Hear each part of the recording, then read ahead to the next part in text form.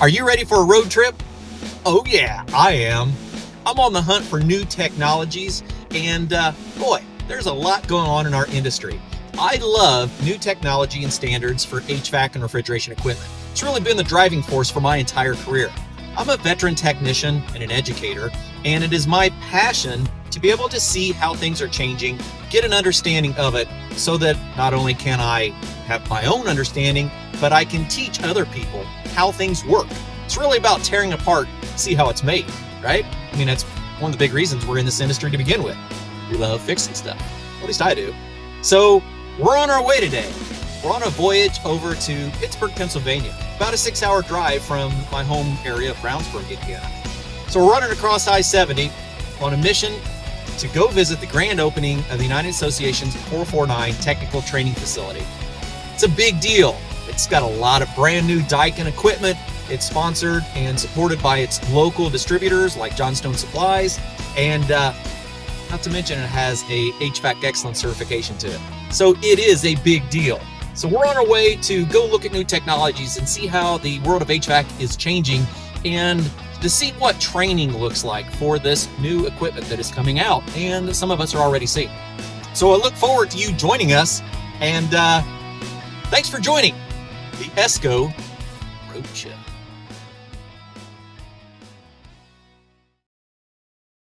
Okay, so we're going to start this beautiful day out about 7:30 in the morning so we can witness some sunrise in this amazing Pennsylvania atmosphere. And wow, what a fantastic way to start an adventure in HVAC and refrigeration exploration. After an incredibly warm introduction from Jeff Reese of Daikin Comfort Technologies, our very own Howard Weiss from the ESCO Institute, and Keith Avery from Hampton Engineering, we went into this incredible facility to give you a tour of what it looks like from the inside. I don't even know where to begin on how impressed I was with this incredible facility. Every detail has been built with the intention of technology and technician interaction, and man, we are so excited to be a part of this experience. Every aspect of this facility is designed from a technician's perspective on not only are we going to learn the principles and applications in the classroom, we're going to go out and physically get our hands in the middle of this stuff. I'm telling you what, I couldn't live closer to this facility, otherwise I'd be in trouble because I'd be gone all the time. We have accommodations for everything you can possibly need from an HVAC education perspective. How exciting. You interested in learning controls and how things tie in through automations? Man, this department has a little bit of everything. And a supermarket refrigeration section. Are you kidding me? Anyone that knows me knows that this is where I cut my teeth in the industry and spent most of my time in building automations in grocery refrigeration.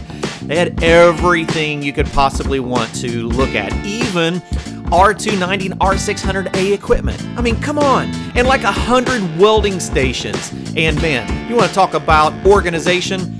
This place is the epitome for HVAC art. You're going to see some amazing photos in here, and look at that. I mean, come on now. Every piece that I have seen in this facility just resonates with quality.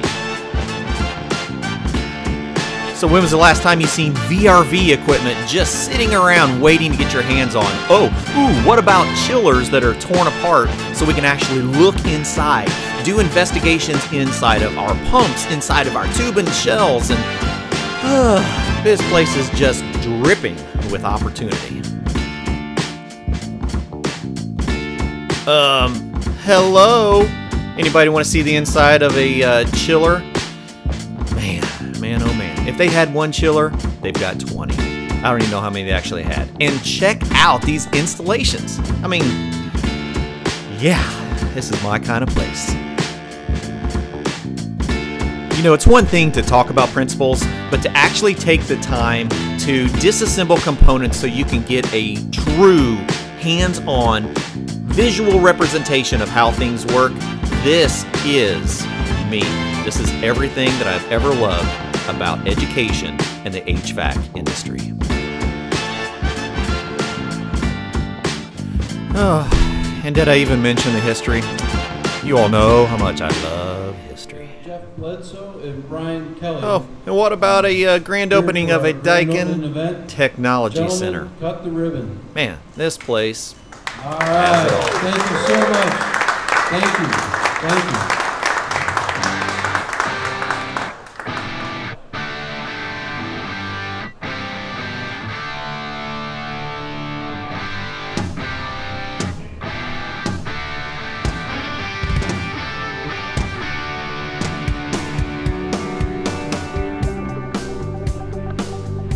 So what does this all mean? Well, to me it means that the union is a force to be reckoned with in the HVAC training. They've always been phenomenal trainers, but now that they're really directing attention towards the changes in the industry and preparing technicians for new technologies like inverters and VRVs and all of the changes in A2Ls and A3 refrigerants, it is an incredible thing to be thinking about. What are the next steps? Where can you see yourself in the industry? And do you want to be on the front lines of education and technology? Well, I think you've seen times have changed, and it's wonderful to see that we have educational partners like the UA that is joining forces with manufacturers like Daikin Technologies to be able to bring training to you. So yeah, definitely a different perspective on what I've seen as the union, the UA, and how it is impacting the future of our industry.